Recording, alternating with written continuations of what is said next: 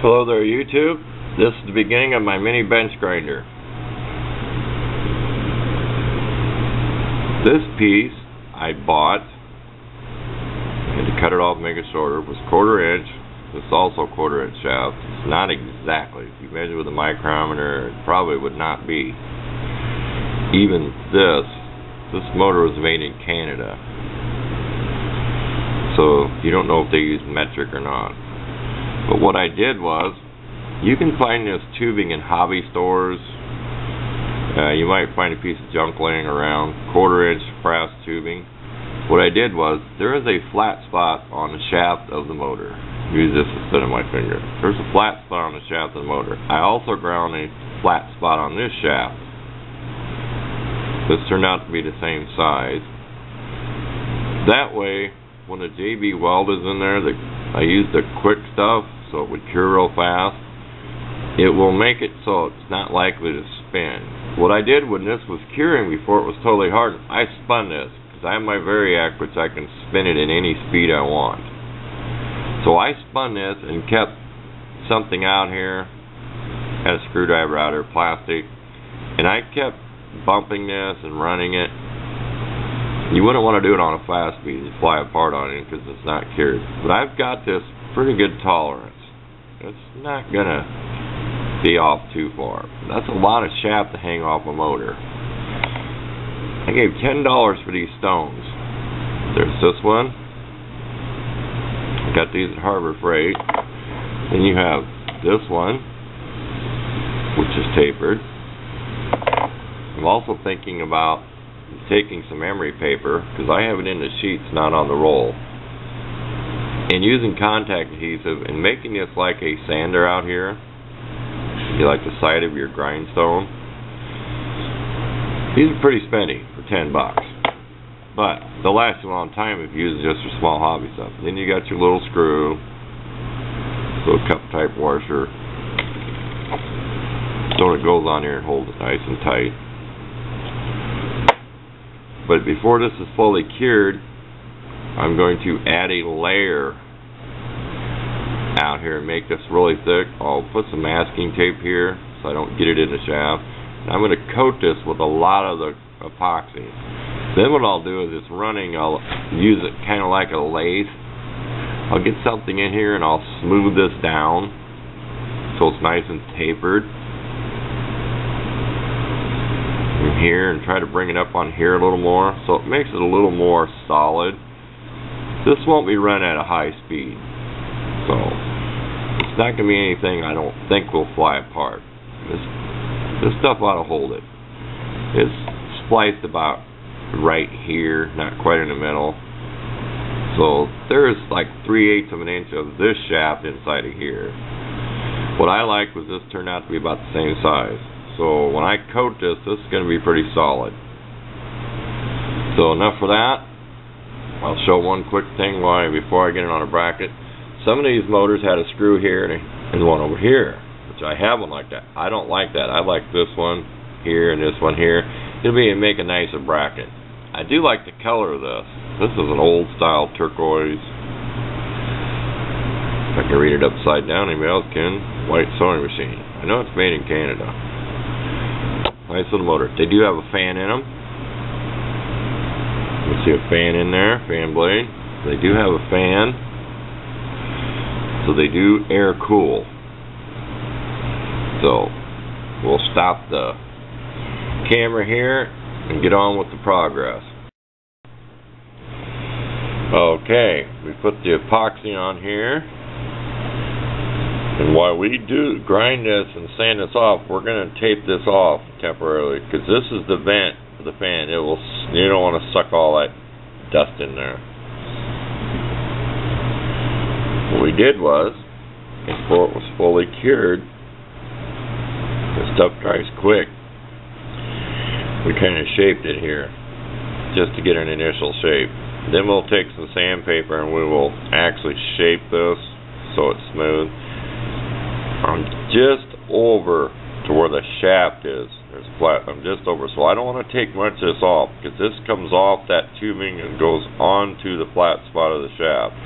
So that'll be another holding spot. This will have to cure about 24 hours before I can ever use it, but I can still work on the rest of the stuff today. So I can still shape this. Once this is hard enough to where I can shape it, I'll take like some emery paper or something, and I'll just get the shape to it. That way it's less work when it's fully cured. And enough of that. Okay, here's the finished product. This went pretty fast. I could not got any luckier for a base for this. This is a heat sink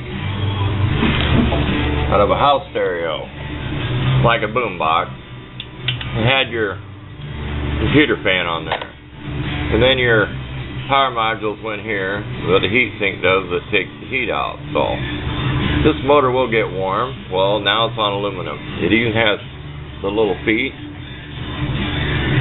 I could not have gotten any luckier. I couldn't get a lock washer on the bolt, but the way the aluminum is chewed up where the drill bit went through, I'll keep an eye on it. It's pretty tight. I don't want to strip them little screws. There it is. I even put some Sharpie marker on here, so that's nice and black. But I tapered all this. It's been about, I don't know, about 3 hours. JB Kwik Weld is not fully cured. I never read the package. It's the Kwik Weld. It's been several hours. It's hard. Got the little angled wheel on here. And what we'll do is we'll show just a little bit of it in action. Got my Variac up there.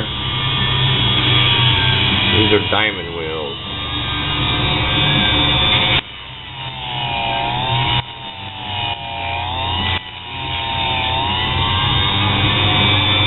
See if we can adjust the light a little bit different.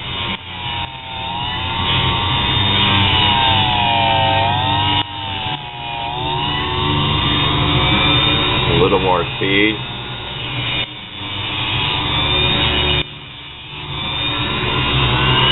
Oh, I've had it wound out. I'll take off on it. It needs to be hooked down to something else.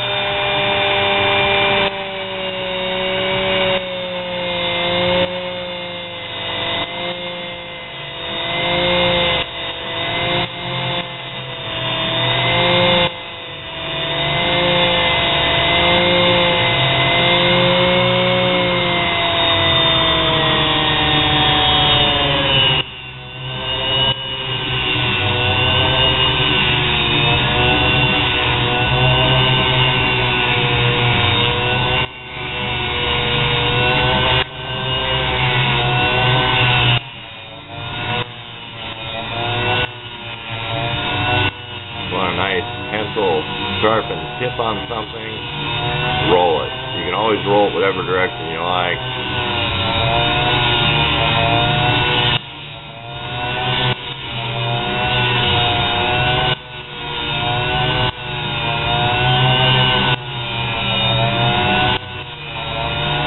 This is just a piece of welding rod. I will never use brass or aluminum on here. These diamond wheels, for what I paid for them, I'm not plugging them up.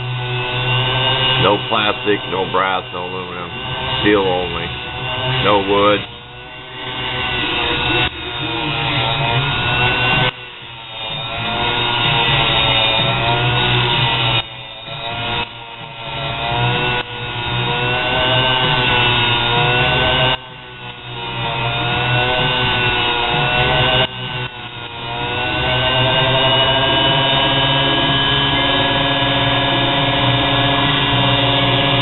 Still have to build some kind of base for it.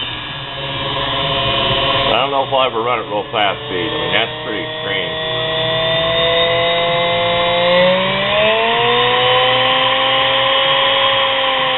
That's just too high of an RPM.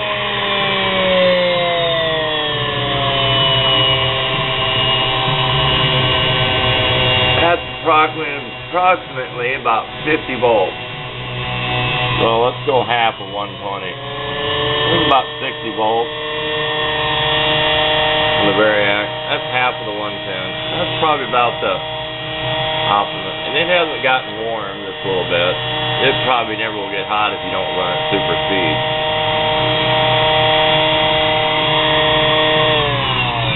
But you could use the foot pedal off the sewing machine. I do have all that foot pedal mechanism that controls the speed.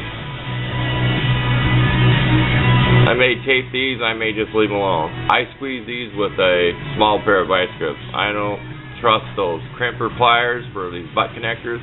I smash these down with the vice grips. I may tape them and I may not. Because you know if you tape it's just going to get all icky, sticky, gooey. I mean, I'm the one using it. I do recommend safety on stuff, but I may not tape those. I'm not afraid to touch them. But I did read on this again. It says USA, but it also says Canada. Now, I think I'm sure because this came off a sewing machine you couldn't get parts for anymore. That's probably what the sewing machine shop said, where the parts were made. But that's the end of this little video. Aluminum heat sink. Old house stereo. Don't throw stuff away with ripping it apart. Take a hammer if you have to. Somebody throws away an old boombox or stereo. If you have to use a hammer like I did on parts of it, it was shot. I just took a hammer to parts of it. Rip it apart and see what's in there. I ended up with a nice fan. I just can't remember the voltage. It is 12 volts. Ended up a nice 12 volt fan. You can always save the connector off the circuit board too. I just chop the wires. Wires what I'm going to use it for. But there's another tip there.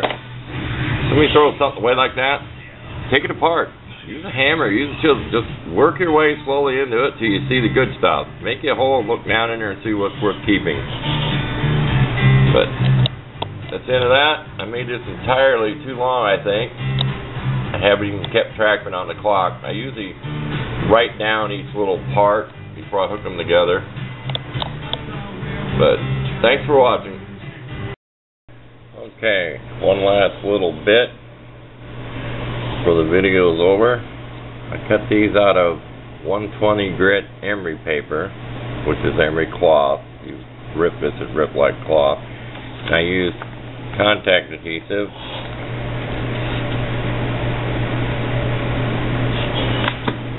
What you do on that, it tells you on the directions. Spread it on both parts, let it dry about 1 or 2 minutes. Make sure it's still sticky. Don't let it dry. You can always, if it does dry on you real fast, it's hot out, just put a small amount on. Use a stick, wear gloves, don't get stuff on your fingers.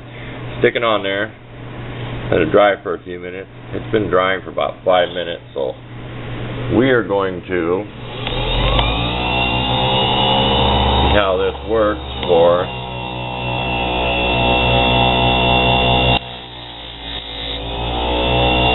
paper.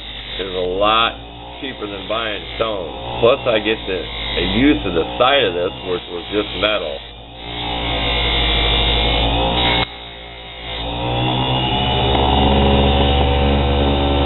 This stone seems to be a little more off balance than the other one. This stuff's cheap made. It's gonna walk around on me. I may just put screws down into bench. It doesn't matter to me, my work does. I may just put some screw holes in my favorite spots if I'm not using it. Just take the screws out.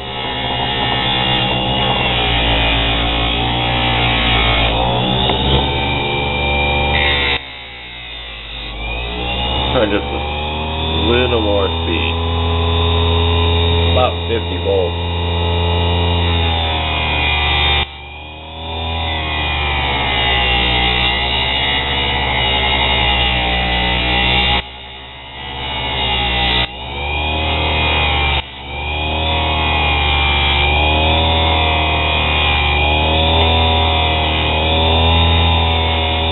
Safety goggles, people.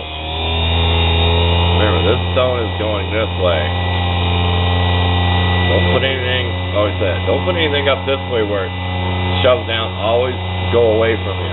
Always have your stone going away from your work. Don't ever do that. You shove that in there with that paper, you grab that out of your hand, and probably sticking you. Not to be a lecturer, but you have to promote safety. This isn't the safest tool to make, but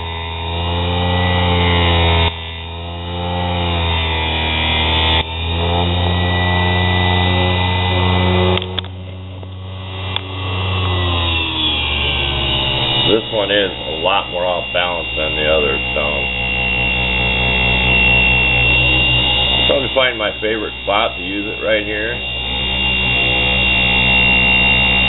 like working at an angle. And I'll just put some screws down there. My desk. I can do what I want with it. This is a real hard rubber. It was a dark army green when I got it. When I got it, you can tell inside. It's been painted in it. It's actually, I call it an Alice Chalmers orange, I think is what it was. But it's a big desk. I've shown it in some of my videos. It's got plenty of wear on it. It's a good work desk. So I may just put some screws in there. They're just real small. It's not that big of a hole. Use the smallest screws I can find so it doesn't tear it up so bad. But that's the end of this how-to video.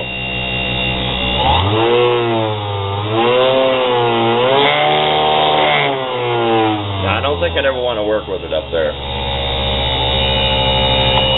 Thanks for watching, YouTube.